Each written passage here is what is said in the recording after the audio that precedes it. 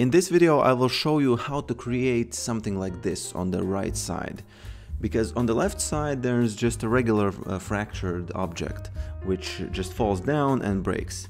But on the right side, it's the same fracture, but it's a little bit more realistic. When it falls down on its corner like this, there's a high chance that there will be these smaller pieces because of the way the force is distributed in real life.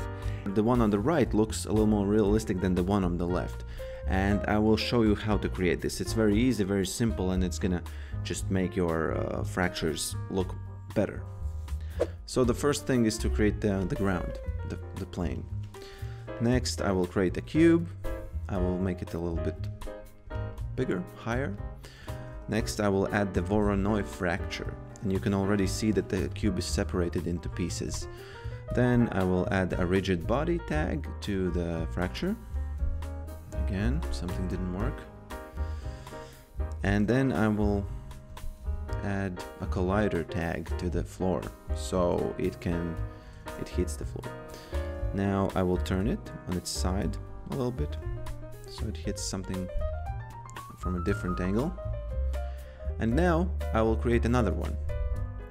And this one is gonna be the better looking one, the more realistic looking one. Simulation, the more realistic looking simulation.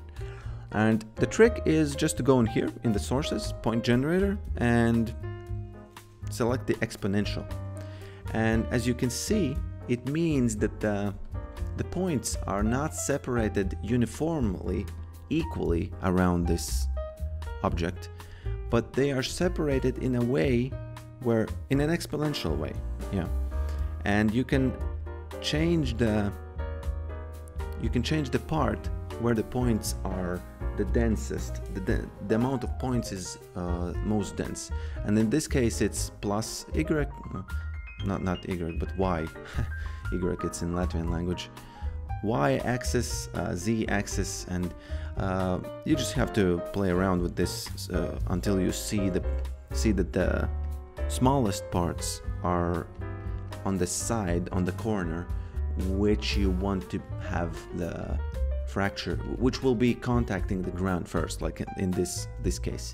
And now you can already see that it's working. This is actually all there is.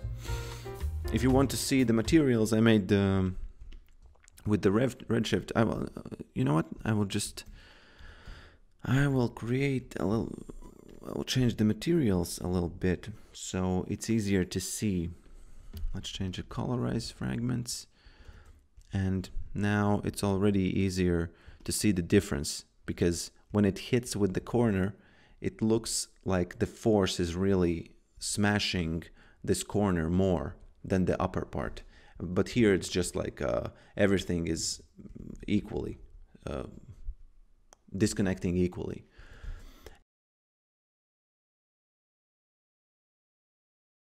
And add some materials to these cubes. There's a very nice thing when you can make a selection of the inside faces. Let's do it for both of them.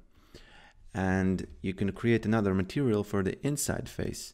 And let's make it yellow. I don't know if it's gonna look good, but I'm gonna try. And now if you add it here, and you, in the selection place, you add the selection, you will see, I'll do it for the both. No, not this one. Yeah, okay, yeah, it's the same. And now you can see that the inside faces are colored differently. And in the example I showed you in the beginning, there's just some redshift materials with emission and yeah. So this is it.